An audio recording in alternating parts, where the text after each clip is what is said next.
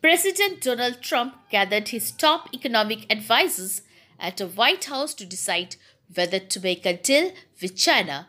Peter Navarro, his hawkish trade advisor, was ready with a flurry of arguments against the move. It was a familiar argument for Trump's top trade advisor, who has spent the past 3 years fanning the president's protectionist instincts and encouraging him to embark on a punishing trade war with China.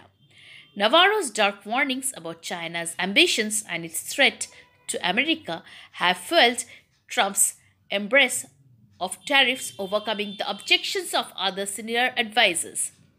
This time, however, Trump was not persuaded.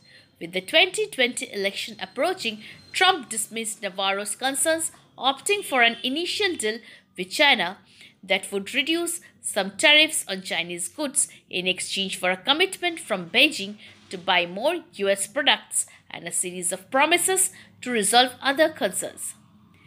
For 3 years, Navarro has been Trump's trade warrior, pushing the president to rip up trade deals and rewrite them so they are more favorable to American workers.